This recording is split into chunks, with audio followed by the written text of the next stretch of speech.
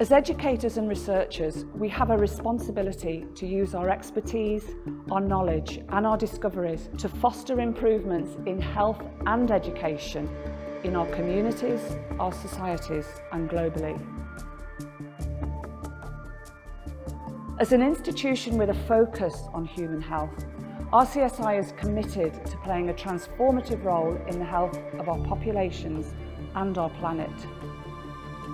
This is really brought into focus by our commitment to the United Nations Sustainable Development Goals, particularly Goal 3, which targets good health and well-being.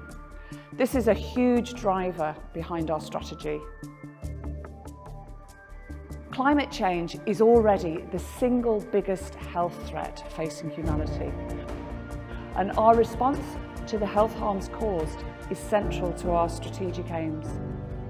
We're also committed to ensuring that our activities are environmentally responsible, and by achieving net zero carbon by 2050 and also an interim target reduction of 50% by 2030, we will achieve this.